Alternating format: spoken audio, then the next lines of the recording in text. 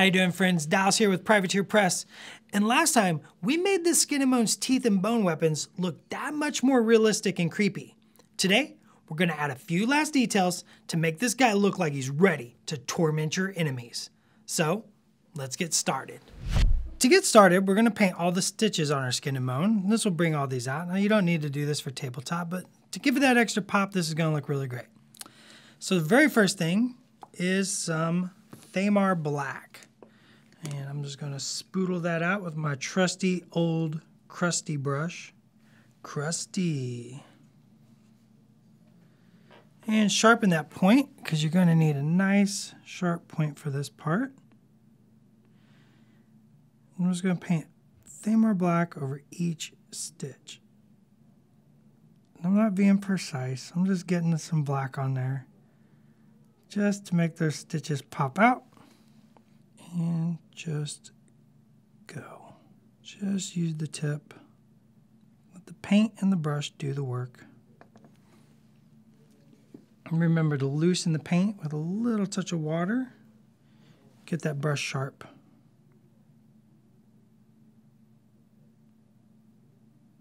So there's a lot of these. So of course this is where the patience part of our patience, practice, perseverance comes in. So like usually when I'm painting, I like having a movie in the background. So kind of let your brain just kind of float off and listen to the movie while you're doing this part of the work. Because I'm not really thinking about a technique or philosophy of light and shadow or color theory. I'm just painting a bunch of stitches. So that's why you need a movie or podcast or music to go on in the background just to kind of entertain your brain. All right, to highlight, we're just going to take some underbelly blue. We're going to mix a little bit of this in with some Thamar Black. So let's do 1 drop of underbelly,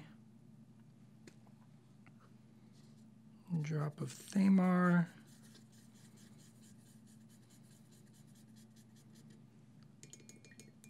Let's go 1 up. So 2 drops underbelly, 1 drop Thamar. That looks like a good highlight color. Load your brush, give it a twist, sharpen the point. Make sure it's not pouring out. And we're just going to touch the tops of each stitch very carefully so that black shines around it. And this just lets all those little stitches pop out. And just real quickly, give each one a highlight. And that blue helps it stand out against that red and the browns of the skin. It's a little bit of contrast in the temperature version of contrast. As we've talked before, there's multiple types of contrast. This is more of a temperature contrast, so you have the cool blue against the hot red. Just helps them stand out. I'm going really fast, being precise but quick, because if you mess up, you can fix a mistake. Not a big deal. And sometimes just you won't even see the mistake. And since we have the color and these are black, we're going to go ahead and just put some thin lines to highlight these straps. Very quickly, just give the impression of some highlight on some cloth. All right, the stitches are done, and it's time to move on to the eyes. For this, we're going to simply take some Murderous Magenta. We're going to paint his eye, which was already painted with our mouth white highlight. We're just going to paint that Murderous Magenta over the eyes.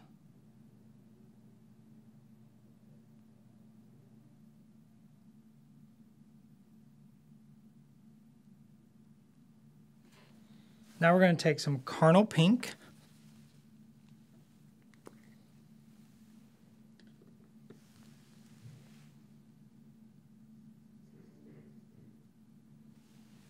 We're going to dot the center of the eyes, leaving a little bit of that Murderous Magenta showing.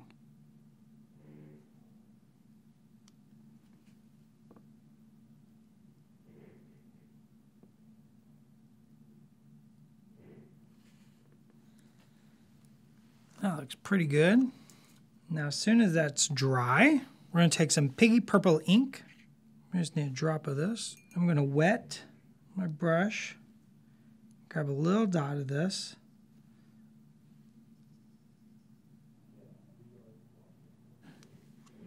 We're going to ink over this eye.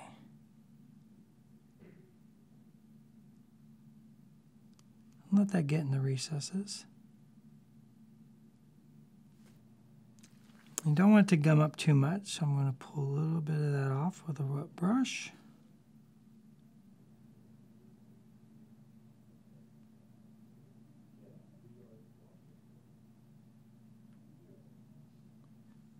A little bit should shine through, but we're going to take it back to our carnal pink and give it a little dot.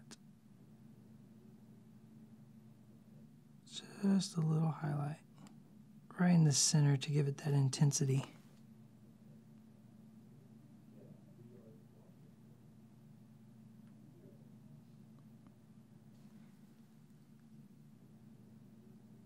And if you want, you can grab a little murderous magenta and catch the sides.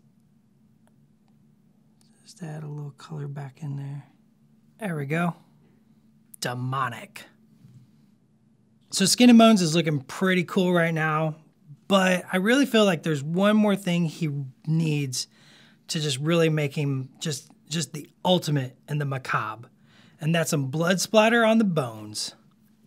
So I pulled out Scorn Red, but that's too dull. Let's kick it up with some Kato Red base. So we're going to use a little bit of this. And this is like your preference. This is going to be your preference on how rich this becomes. So mix to your own desired effect on this one. I'm going to just add a drop or two of mixing medium. That'll just help with the translucency of the blood, of the gore, the viscera. I'm going to start adding Thamar Black to this. And I'm just going to choose how much black I put in here as I go. The more black, the more old the blood looks. The less black, the more fresh it looks. But I like something right in the middle. Gives it some nice contrast against the bone. Lets it stand out. And that looks pretty good. Nice, gross looking red. And what you're going to do is you're going to load up your brush. With this, see how wet it is? It's very loose. I'm just going to get some of this on an old crappy brush. Let's do it. All right, so we're going to put the brush right in front of the bone weapon here. I'm going to make a p, p sound. Not spit, but just a pop with my breath. Very quickly, very sharp. I'm going to aim this because I don't want the blood on him very much. Just line it up, get it where you want.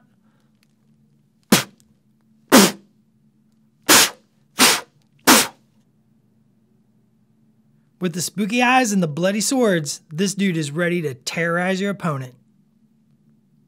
Our model was ready for the table, but with these extra couple of steps, we've made a magnificently macabre beast that will haunt your opponent's dreams. Thanks for watching. Be sure to subscribe for more videos, and check out the links below for more in this series and some additional information on the P3 Hobby line.